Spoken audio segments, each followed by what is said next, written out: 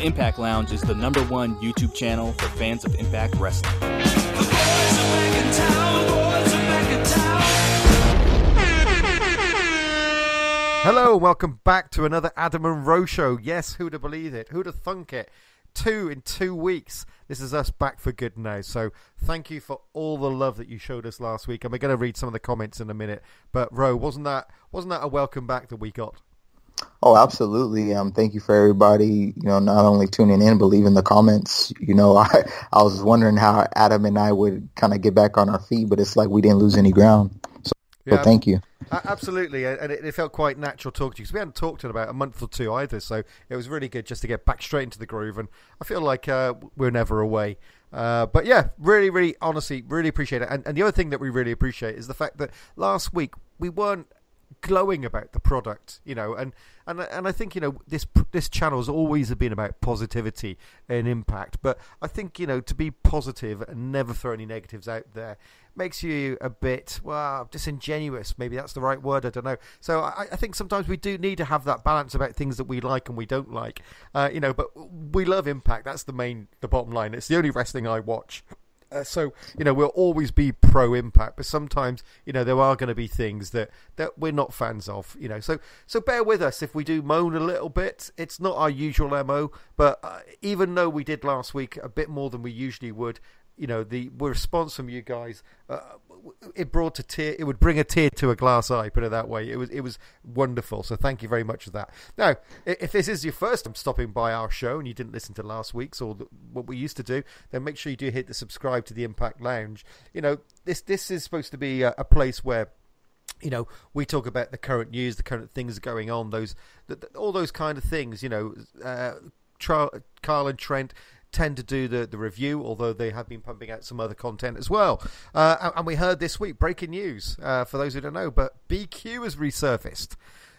He was obviously in the Undead realm, I reckon. We must have found him down there because he's resurfaced on Twitter and he says he's going to be around for the pay-per-view prediction show. So if you haven't heard BQ, he's the guy who started this channel all those years ago. How long ago was it, Ro? Do you know?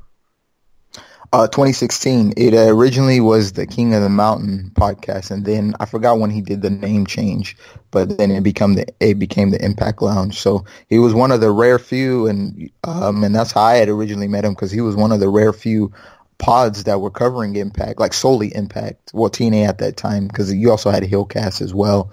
So yeah, since 2016.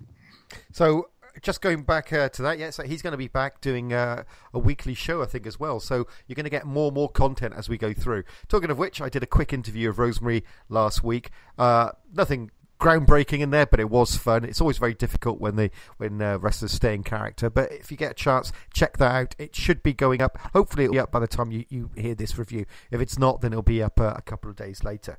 But very short interview that. Only a 10-15 minute job. Bit of fun. But yeah, let us know what you think as well. So going back to the comments from last week, because we always start off with the comments and the trivia question. I'm going to start with the trivia question. There was only one person who got even close, and that was one of the guys who, long-time listener of the show, Richard Cartledge. So well done, Richard. He said the trivia answers, they both debuted during tours of the UK. Well, more specifically, they actually debuted in Glasgow, and I was at both of those shows, so that's the reason why I remember it. MVP came in as the secret investor from memory, and he was I'll come back to that in a second. And then Drew Galloway came in and made a save. I think he attacked Loki with a metal bar from memory and ripped his ear open. Can you remember that, Ro? Yeah, I didn't remember it was the ear. I know he had busted him open, and like he was pissed. I mean, I would be too, but I didn't understand what had occurred where he was bleeding, and then that was a thing. Yep. So that they both happened in Glasgow. So there you go. That's in Scotland for those who don't know. So well done to Richard Cartledge, and thank you for the comments. All the really kind comments. Richard was there. Chris Steele, Critical Sting, William Smith, who's still loving Impact pay-per-views. Too many to read. Lee Polton, Colby Cooper. all the old house, Hakeem Fullerton, they're all there. So if I haven't read your name, it's not because I don't love you. We really do love you. But thank you very much for the welcome. So I'm going to set this week's trivia question again. Sorry, Ro, if you had one, but it was no worries. When I was thinking about the answer to this one, when MVP came in to the show, I don't know if you remember who flanked him, and this is not the trivia question, but who was also in his entourage when he debuted. Could you remember? It was Kenny King, because wasn't it the Beatdown Clan? No, it wasn't. He actually came in with the American Wolves. The Wolves were either side of him when he came in. They were his when he debuted. I didn't even remember that, because I remembered, I think during that time that was like the Destination America era, right? Yeah, it would have been. Yeah. So yeah, I remember him with Kenny King and then Lashley and stuff. So you're talking about when he initially debuted, he had came with the Wolves. That's right. They were you've seen all these backstage things. People getting out of cars. You didn't know who it was going to be, but you kept on seeing the Wolves were the ones who were kind of opening the car. So anyway, my question is about the Wolves or the American Wolves. I can't remember if they were called the American Wolves or not, or whether they were just the Wolves. But anyway, my question about them, and Ro, feel to tell me, after the show whether you know the answer. Well, you can tell me if you know the answer. You can tell me the answer if you know it. Is what was unusual about the Wolves' first tag team championship? There you go. So that's the question. What was unusual about the tag team win when they won the titles the first time? So there you go. That's the question. Do you know the answer? I might, but I just wanted to add in a tidbit. And it's crazy how sometimes whether backstage transgressions or injuries can really change the direction of people. Because when you think about it, had MVP not got hurt, Lashley might have never been checked. Well, I'm sure down the road he would have got it, but Lashley really won the title because MVP got injured. Because I think during that time they were really what it was looking like that was in the cards that MVP was going to defeat Eric Young for the TNA title. So it's just crazy to see, had he not got hurt, what would have happened. I can't actually remember that. That'll be interesting if anyone could give us some background on that. Because I remember MVP, that eventually he left because of the Hernandez situation, wasn't it? That he recommended Hernandez come in from memory and he was still under contract to Lucha Underground. So we had this strange situation where they weren't allowed to show Hernandez's face on Impact. Can you remember? Oh, wow. That was one hell of a screw up. But can you remember that? I remember some of this stuff. I don't remember everything from detail to detail because he originally, I think there was a point too where he was kind of a somewhat authority figure, and then he ended up wrestling too. But I just remember once he got injured, I think that's just kind of like we've seen. I don't want to say the beginning of the end, but that kind of messed things up because then they kind of just went all in on Lashley, and then Lashley ended up feuding with them. And but I do remember the Hernandez situation, so it's fuzzy, but I remember that being a big deal. And then he ended up coming back years later. He did, yeah. And the funny thing is about MVP is this is a guy who had all the athletic ability. He was good on the mic, but to me, he never really felt like a top guy to me. I don't know what it was. But anyway, I'm going to come back to top guys in a second because we're going to pick out one comment from the ones that were left last week. And there was a fantastic, two comments from King, I want to say Nerd, I don't know. Let us know how you pronounce it, please, King. So King Nerd left us 2 replies with 5 bullet points. So I'm just going to read through them and we can answer them one by one just to get your take. We did touch on this last week, but we'll just touch on 1 or 2 of them. So he's saying he's actually a fan of Madison Rayne and that he's looking for her to come back and actually be strong. So I mean, I know we touched on it last week, but he's saying that, well, I'll read it out. I don't agree with the sentiment on Madison Rayne. She accomplished a lot in the company, even though she's not on the same tier as Gail Kim, Awesome Kong, and even potentially Rosemary. She beat Taya, who wasn't really doing anything at the time anyways, and Tessa twice, who was too busy arguing the ref, to build up her further, to lose to the heel champion Su Yung. What they done with Su Yung afterwards has been odd, but the reasoning behind Maddie's latest run makes sense. Maddie may be in the title scene, but I don't see her beating Taya necessarily. Now, I agree that I don't see her winning, but she should be nowhere near that title run. So, King, we love the comments. And, sometimes Ro and I will agree with you, some we won't. This one, I can't agree with you. I think she has to stay nowhere near that title. I would much rather see her in a feud with someone like Kiera Hogan to build her up than anywhere near that title. Yeah, that's the thing. And just to kind of touch on what you said earlier, we are pro Impact. And, I love Impact.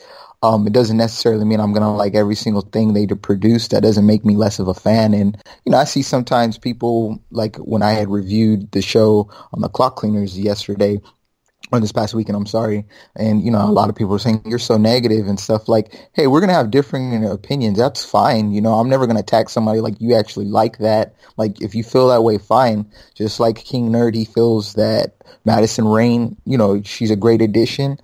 I mean, I disagree, but that's okay. And my thing with her, I just think at this point we talk about with Impact week in and week out about them needing to develop stars, let alone homegrowns, and not relying on established names from this company or that company, or bringing people back from, the old TNA history and trying to thrust them into those roles. I really think with Madison Rayne, the role that she should be used is to help elevate some of these other people who, are probably floundering at this time, or if you want to bring in new knockouts just because she has that name cachet. Now, with that said, I think given when you look at the division, and there's probably not a whole lot of people right now that are kind of strong contenders. I mean, it would have shocked me if she's thrusted in the title picture. Sure. I mean, no, I wouldn't at all. I mean, I don't think she'll beat Taya. I think she might face whoever's the champion after Taya. But yeah, I'm with you on that, Adam. I think she should. I'm not going to say so much nowhere near, but she shouldn't be first in line. She should get a title match here and there to help put over who the champion is. But outside of that, I mean, she shouldn't be prominently featured. But that's just my opinion. Okay, so point 2. I'm all for EC3 returning to Impact, slap the belt on Cage, give him some title defenses, then bring back EC3 to steal the belt for him. Now, I like that idea. I do like that idea. I think EC3 could quite easily slot back into the main event. The only thing I would say about it is that you've got someone in that position in Eli Drake who could also do that, and take the title off Cage. Killer Cross could, all these kind of things. So, but if EC3 is going to come back, yeah, I would have absolutely no problem with him going back right at the top. Because let's face it, he tread water for the last 6 months of his contract. He wasn't in the title scenes. So I think it would freshen it up, and he's certainly got the chops to carry a feud with Cage. And just think of the stuff that he would most probably do. He's a funny guy in the same way Ken Anderson was, and they can light up a feud against someone who hasn't got much personality. I mean, you look at EC3 versus Lashley, he made it interesting. You look at Ken Anderson versus Jeff Hardy, he made it interesting. And I think that EC3 coming back could do something for Cage. So Cage is great, and Johnny Nitro. I'm calling him Johnny Nitro now. Johnny Impact. God, I couldn't think of his bloody name then. Johnny Mundo Impact. He's okay, but if they put the bet on Cage, he hasn't got much personality either, and that is a problem. Killer Cross has got it in buckets, but Cage hasn't actually got that personality as such. So I think you do need someone to carry him, which is why this feud at the moment is being carried by the bit players, the Killer Cross, all these kind of people. So yeah, EC3, I'd welcome him back. I could see him going straight into the main event scene, especially if they lose Eli. Well, okay, here's my thing is like this.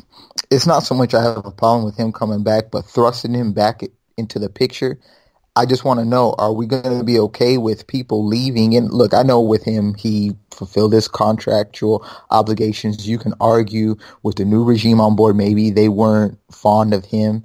And like I said, him phoning it in, that's what I kind of really had a problem with. But okay, whatever, all that. But are we going to be okay with if somebody, does everything they can in Impact, of course, right? WWE or some other company comes calling. They go over there. They don't make it over there for whatever reason, and then they want to come back to Impact and they're thrusted back into a prominent role? Are we going to be okay with that? So if Allie, just say for example, and they chose not to re-sign Allie, mind you, she goes to AEW, they don't use her well. She, Impact wants to bring her back, and they put her at the top of the division. Are we going to be okay? Are we going to be okay with that? I mean, if people are okay with that, then fine and stuff. I just kind of think if I'm a talent on there and I'm trying to break through. Okay, I'm trying to get the TV time. I'm trying to get this opportunity. I see this person depart the company to go chase, something elsewhere, which is fine. Nobody's criticizing that. Only for them to come back and still be ahead of me, that's not right. And I think things like that can bring bad morale to a company.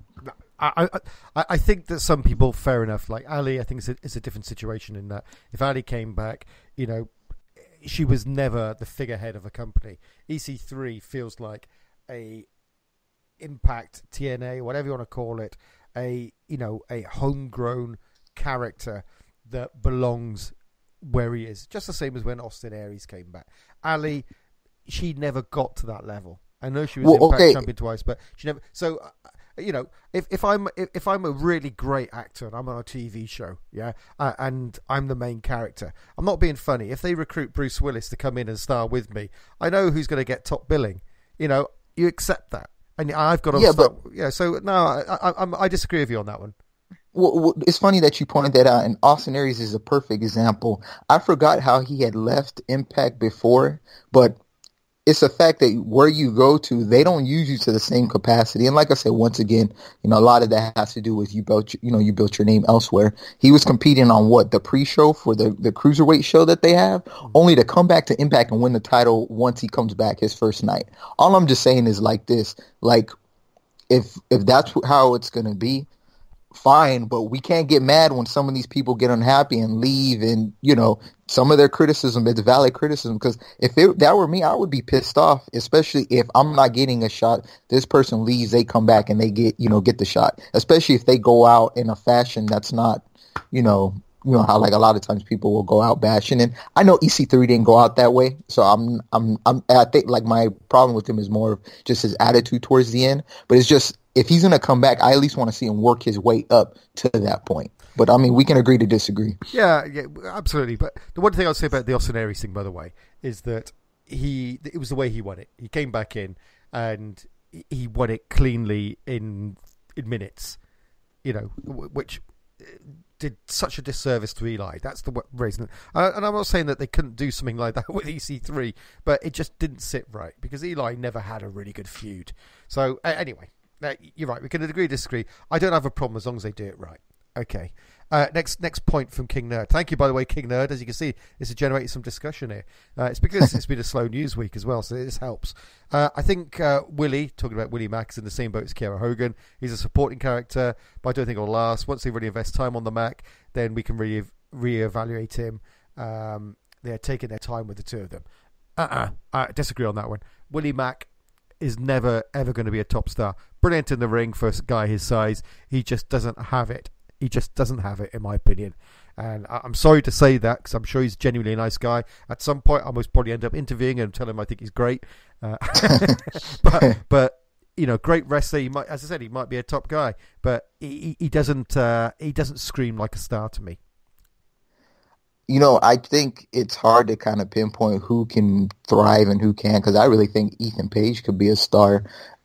There's just really nothing that kind of catapults a person from, just debuting to the main event picture. That's why I wonder why, and I don't know, maybe it's in the cards, but why they don't do more tournaments, to crown a number one contendership or, some type of gauntlet run, something like that. Like a lot of times when you do things like that, you're building multiple people at once, but there's really nothing like you had touched on it with Brian Cage. Once he wins the title, okay, once he's done facing Johnny, because they're probably going to get a rematch, who's next? He's going to essentially be probably facing the same people he faced leading up to his quest. So you're talking about a Killer Cross and Moose, and I just think that's the thing. We don't have enough people where when we're crowning some of these champions, there's enough people for them to work with. Okay. I'm going to leave number 4 because he's saying, I really doubt Jordan is going to beat Tyre. I haven't seen this week's Impact. Was that this week or is that still to come? Yeah, it was this past week's episode. So did she win? The match was thrown. I think was it thrown out? There was a no contest. So we might have another one there. We don't know. But anyway, it ain't no might. We are. Oh, we have another one. Okay, yeah. So, but honestly, Allie's departure could open the door for a tournament for the KO's title, because I don't know where all these women go from here. Well, I think once Tessa's finished with Gail Kim, I think she'll be back in the title picture. I think they've managed Tessa really well. We won't dwell too long on that, because we're going to talk about the Undead Realm in a minute. Number 5, if Eli... King Nerd has been hanging out with the Rascals. I tell you, he's been smoking the crack pipe on this one. Eli is mid-card. I'm sorry, King Nerd. You had me at hello originally, but Eli mid-card. Come on, man. He's never mid-card. He is the real deal. What do you reckon on that? Well, it's opinion. I mean, if he feels that way, I mean, I don't believe so. But if that's how he feels, that's how he feels. I mean, like we say on this show, we can agree to disagree. Like, with all due respect, if you think Jordan Grace isn't beating Taya for the title, I don't know what the cliche is, but yeah, I'll use that cliche. But to each his own. With Eli, I think for some, and I've seen some people feel this way. They feel like his character, if it was put on, obviously, like say WWE, it wouldn't go over well. So it's kind of like a big fish in a small pond. That may be true, but in Impact, I think he is big time. But just like many people, it's all how you position people. And I think with Eli has all the tools. He kind of is more of a throwback wrestler.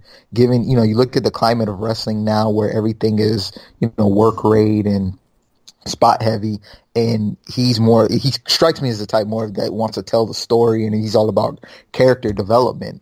So I think with that, for some people aren't fond of that. So just to sum it all up, I think he is big time, but obviously management doesn't see that. So I mean, I guess management sees him as a mid card, but I'd have to disagree. You take Eli Drake now, or in the last couple of years, and you transport him back to the Attitude Era, put him in the middle of Rock, Austin, Angle, all these people, he would not look out of place.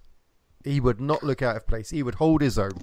And that's how highly I rate him at the moment. And I know management don't, and they've given him absolute dross for the last 2 years. But the guy, in the right environment, would absolutely thrive. And it's a shame that we never had a real EC3 Eli Drake feud for the title, because that's something that would have been absolute. That could have been Impact's Rock and Austin. Yeah, I think we talked about that. That's what I just find so frustrating. I feel they missed the ball. They dropped the ball on so many different things, and then end up relying on having to go grab an Alberto or Austin Aries. Like, I really thought those were the two that you could have really built a company around for the next couple of years, because they were like, of the same status. I even thought when Eli was champion, I thought EC3 was going to be the person that ends up taking it from him, and then we kind of get some long drawn out feud. But we saw with EC3, they distanced him, and we see this with a lot of people. And I think what happens is I know you wanted to touch on this, and I apologize for not reminding you last week, but when the management has a vision of a certain individual, it's just that. So anyone else who comes in between that, they try to make sure to distance them away, just to kind of clear the path for the person they have the vision on. But yeah, it's just so unfortunate, and I just kind of wonder. Like, I find myself, I said, where could Eli go where he could right away be a top guy? And the only place I think I could see that happening, and I don't keep up with it too much, but I'm just kind of guessing. I really think if he went to Ring of Honor, he could be on the top of the card, mixing it up with Jay Lethal. I think he's still champion over there, but I really think Ring of Honor would make him the guy. If I was going to make a prediction, I reckon he's going to go to AEW if he leaves Impact. I don't think he'll go to WWE. And to be honest with you, that kind of excites me, him going to AEW. I mean, a program between him and someone like Jericho, I think would be good. And it would put him over as the top guy. Because let's face it, whoever Jericho feuds with, okay, they might quickly put the title on him just so that, it grabs headlines. But I think anyone, any booking really with Jericho, he's going to be putting talent over. I think he's at the stage of that career. And I think that if you put Eli Drake over as in their first major pay-per-view, then I think that would work. But anyway, who knows? Let us know what you all think about Eli Drake. do you agree with King Nerd that he's a mid-carder? Or do you think like me that he could have been, you know, in that Rock Austin kind of mix if you'd have been at the right time in the right place? And secondly, I really want to hear what everyone's thoughts are on Willie Mack. That's the one thing I want you all to take away from today and talk about is Willie Mack. Does anyone see something that I'm not seeing here? Can someone change my mind on this guy? Because he's good in the ring, I'll give you that. But can anyone tell me anything that's going to change my mind, that he has got that personality, he can make it? Because I can't see it.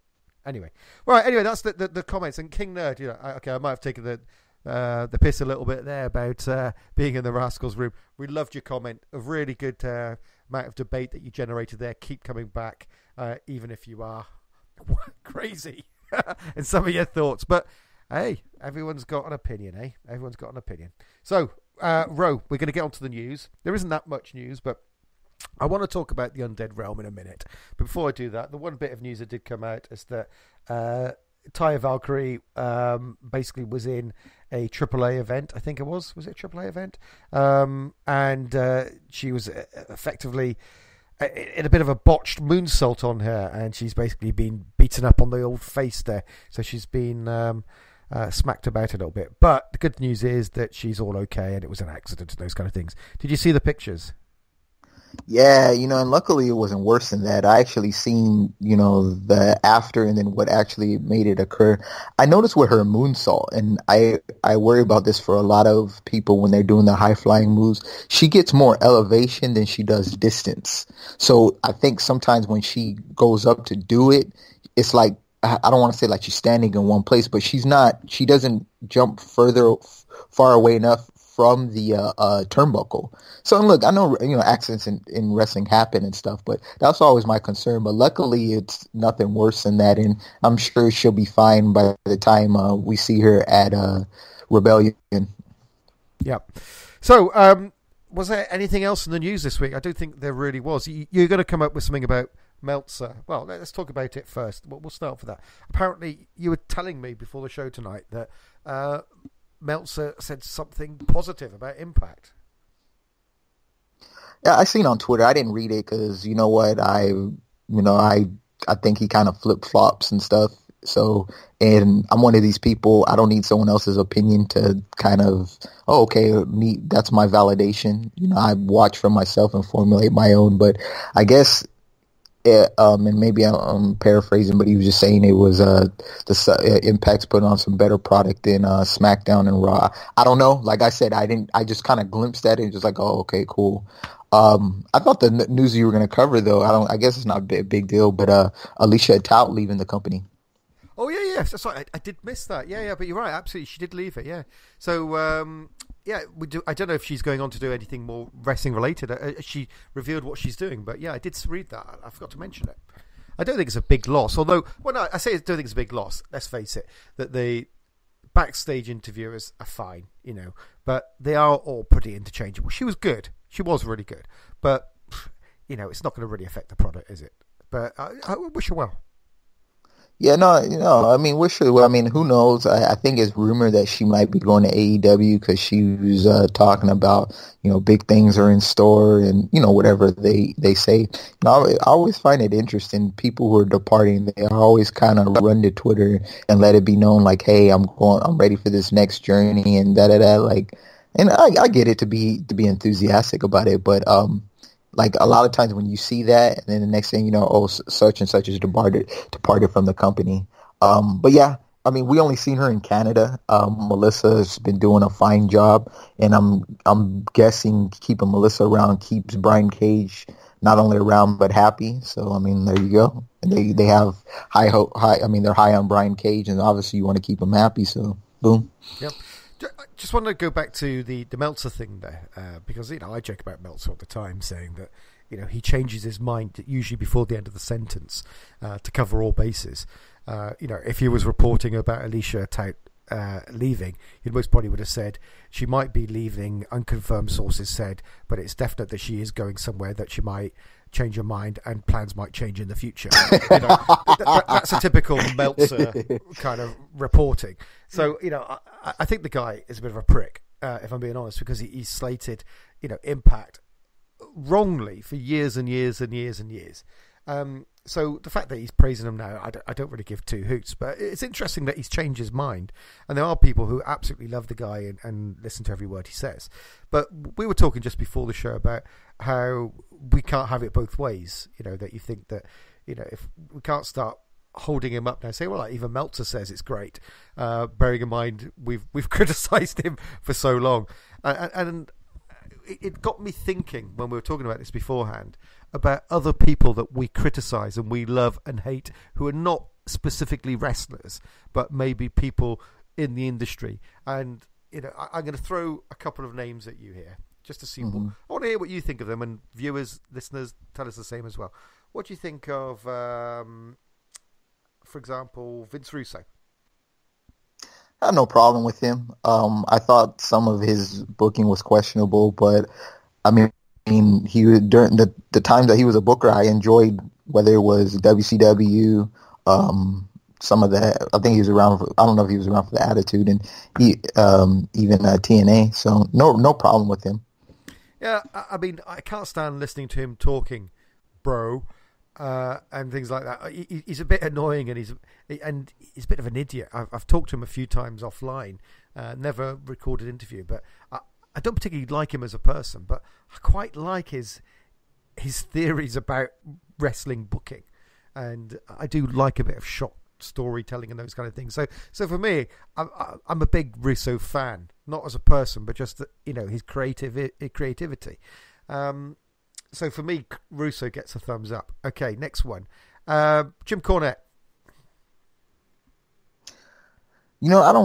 I hated him more as a character. And this stems back from when because I think he used to manage Jarrett a while back. And I always remember in the Royal Rumble, he had cost the late Owen Hart's elimination. So I think stemming from that, I didn't like him. But outside of that, the mind, really, I don't know. I don't really have too much of an opinion. I think with him, just with a lot of these guys, their mind, it worked for a time of wrestling that we're not in anymore. So while you can appreciate that, like some of their views that they share, because I think he's very critical on Joey Ryan's whole stuff, and but no, overall, I don't really have too much of a problem with them. I'm sorry if I'm being repetitive with my answers. Okay. Well, here's the third and final one, and it's going to lead on to another question. But what do you think of Bischoff, Eric Bischoff? Whoa, okay. I thought he's fine until you give him free reign. I think when he was in WWE, kind of having to run by Vince, he was all right. I thought with WCW, he was fine up until he started becoming a on-screen persona, and it seemed like he was kind of really getting free reign. And then even in TNA, I know a lot of people, blame him and Hogan for its demise, but I thought during the time it was okay. But then it's like too much Bischoff. I think that's when I started to sour. So he's all right in the beginning for me, but then towards the end, I kind of soured on him. Okay. Well, I how do I tone this down? Because I was going to say I think he's a piece of shit, but maybe that says it all in one sentence. However, I'm going to say something quite controversial here. Well, not controversial, but something that people may not actually believe that I'm going to say, and especially after me criticising King Nerd earlier on about his views on Eli Drake. But I actually quite enjoyed the Hogan Bischoff era in TNA, and I know people are going to be raising their eyebrows at that one, but let's not forget that Aces and Eights were during the Bischoff and Hogan era, and that was one of my all-time favourite storylines in wrestling. So although they brought in, the Nasty Boys and some of the, the Outsiders, etc., and that was terrible, and they really took the business down, and then he actually killed the company almost. I enjoyed the era. Now, with regards to Bischoff, I think that he is a parasite on the wrestling business, in that he turns up, he takes what he can from it, and doesn't care about the carnage that he leaves behind. Now, ultimately, we all should look out for ourselves, but the way that he does it repeatedly, I can't believe that people actually respect him. I really can't. And let's not forget, he also gave us Garrett Bischoff. So he is pure evil. There you go. You know what I think too is with a lot of some of these personalities. See, I think as if you have somebody in place who's a businessman, like the one thing, for as much as crap people give Vince McMahon on, like he has a good mind and he's a businessman first. So I think with that, he's able to kind of like keep those folks in place. Whereas I think like even with Dixie Carter, I think one of the biggest critiques on her is, you know, she was a fan. She was a wrestling fan. So, you know, if Bischoff or Hogan or some of these people who made their name in the, 90s come knocking on your door, you're like, yeah, of course I want you on board. And, you know, you don't want to tell them no, or any idea that they have, yeah. And that ends up, when you give them free reign, then it's like they can do whatever they want. And because you're a fan. Whereas if you're a business person, like, yo, that's not good for business, like, nah, I'm not, and you dismiss it. And I think that's just what happens a lot, because you see the difference between Bischoff in, WCW and TNA versus when he was in WWE and stuff. So I think that's just with a lot of some of these minds and stuff. You got to have, the person, the owner or, management, you got to have business people in there, not fans that are like, oh, I'm such a fan of your work, you can do whatever. Because I think that's what ends up, you end up putting the company in positions like TNA was before. I think you're right, and that's where Dixie fell down. That she put too much trust in Hogan and Bischoff, and Bischoff is just a carny. He comes in and he sells you, some magic potion, some magic beans, and promises you, you're going to get a beanstalk in the morning, and he's an arse, and he ruined the company. And the thing is, I actually don't think that Hogan's a bad person. You can talk all you want about, wait there, I better backtrack on that, because I've just realised what I've just said. I meant in a wrestling capacity. I'm not talking about his views on anything else, but I don't think he came in to milk the company. I truly believe he came in to try and elevate it. Yeah. No, you're wrong on that. Furiously backtracking here. He came in because he was going through that nasty divorce and he needed money. That's why he came in. Don't sugarcoat it for Hogan. He came in strictly for the money. Because I think during that time, because WWE didn't want him, because with the whole I don't know if that was before that. I don't know, but it was something. He tried to go back to the E, and the E didn't want him, so then that's why he went to TNA. Yeah, well, anyway, you're most probably right. He needed the money, but I think that he most probably did put in an honest shift. I certainly remember seeing him over here doing talk shows in the UK and those kind of things, and doing the rounds. Which he tried. Bischoff, though, as I said, he's a parasite. Anyway, there's another thing for our viewers to comment on.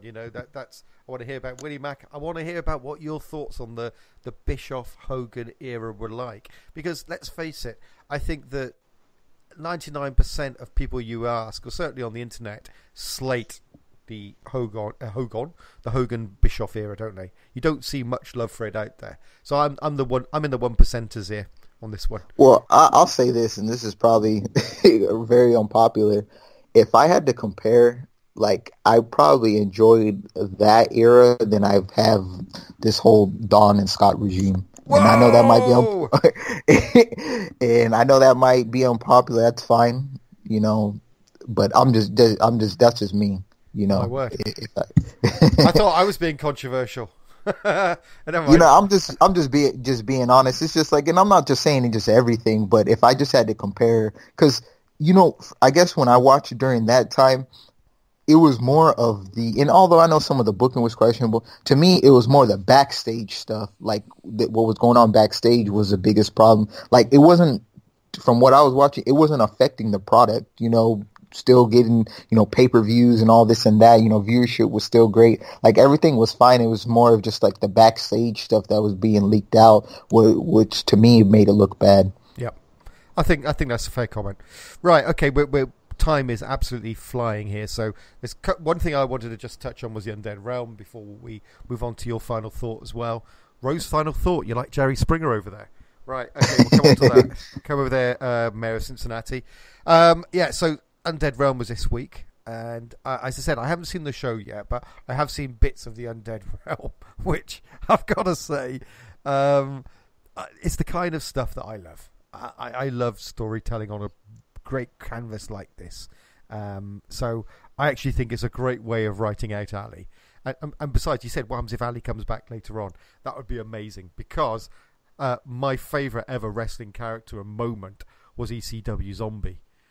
Which was, if you've never seen this, go on YouTube it. And he was honestly the nicest guy. I interviewed him once, and he's dead now. A guy called Tim Arson, but absolutely, honestly, genuinely one of my favourite all-time interviews ever. He was lovely. Anyway, but so yeah, if Ali comes back, she'll have to be TNA Zombie or something like that. So that would be good. I'd pay to see that. So yeah. However, I thought it was a great writer out. I love the idea behind it. I love the fact that the Taskmaster was there as the ultimate evil. But the thing I didn't like about it, and I haven't talked about this for a while, but I used to talk about it a lot. And same, I have recurring themes of Ali can't wrestle, all these kind of things. But the production values seemed very shoddy. It seemed like a high school production, of someone editing it and those kind of things. And it could have been brilliant. They could have made it more cinematic, but it just felt like a real direct-to-video 80s horror film to me. For me, I never liked when Lucha Underground did these type of segments, so it was kind of the same thing. However, I give them credit, where I give Impact credit is this was a creative way to write someone off, because I think we're so conditioned in wrestling to, when we know somebody's leaving, they jobbed on the way out, or a loser leaves town, or it's something like that. So you give them credit for it. If she were to come back, I mean, I'm sure folks will forget, because remember, Madison came back after being buried by Su Yung. So, I mean, it's wrestling. People understand it was just a way to write it off. So I give them credit for doing, thinking outside the box and literally killing her character off. But, like I said, I didn't like it when Lucha Underground did it. So, I mean, it's kind of same thing for me. It is quite brutal, mind, isn't it? It's certainly not PG friendly, is it, for the kids? PG-13. Anyway, so interesting. The only thing it could have been better is if the guys who kidnapped Samoa Joe would have taken Ali off and we never saw her again. That would have been fun as well. Anyway, that's made my fantasy booking. You wanted to finish off with your final thought this week. So what was the question you wanted to throw out there? Yeah, to you and to listeners, how do you guys feel about title changes? Are you more inclined to want to have them on pay-per-views, or do you prefer every now and then having them on TV? And before I get your take on it, Adam, I just want to share mine briefly. I just kind of think with the way, since we don't get so many pay-per-views like what we probably might get 4 this year, I think when you have a long gap of time between, like say, for example, we had Homecoming and then we're getting Rebellion towards the end of April, I think it's fine. I know we did get the Lucha Brothers. They won the tag titles in Mexico, so I mean that was fine. But I don't mind it at all, just because the way that the stuff is taped, I do feel at times some of these title reigns get stale relatively quickly. And it could be in part too we don't get a whole lot of title matches, but I think it would add some sort of kind of suspense. Now, I get it too. Like if you do them on taped episodes, you run the risk of it being spoiled, and obviously that can detract people from actually watching the show live. So I don't know. I guess you'd have to work around that, but I don't mind it. Obviously I don't want to see no hot potato, but I just think when you have such a long gap between pay-per-views, I'd love to see some title changes on some episodes of Impact at times. I think you summed up pretty much my thoughts on it as well. Is that I think the feuds should be built towards pay-per-views. That pay-per-views should be the end of feuds, and if you're going for the title, that should be it. But having said that, it is a long time between pay-per-views for Impact, and I think every now and again, there can be a title change, but don't do it on a taping, as you quite rightly said. It gets spoiled. If you're going to do it on a live show so that people don't know it's coming. And I know you can argue, well, right there when Mick Foley won, Bischoff read out on WCW that, on WWF you've got Mick Foley with a title, and everyone went and watched it. But it's a different era now. That was something that was happening live, and he read it out to try and spoil the other program. Now with the internet, you can read it as it happens, almost, so it's not the same era that we're living in. So for me, it being spoilt, it will get out there and people aren't going to tune in, and if they do, it'll be very much more diluted.